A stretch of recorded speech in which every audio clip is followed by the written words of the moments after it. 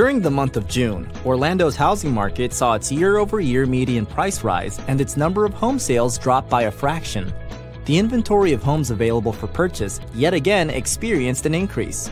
The median price of an Orlando home sold in June was $250,000, which is a 5% increase compared to June 2018.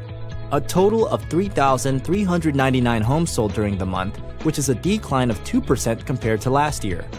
Would-be buyers continue to be challenged by the limited number of homes available for sale in Orlando, but steady inventory gains are cause for optimism. Compared to June 2018, the number of homes on the market increased by 7%. There are 8,050 properties currently listed for sale. Whether you're looking to buy, sell, or rent, contact a realtor today so you can get moving.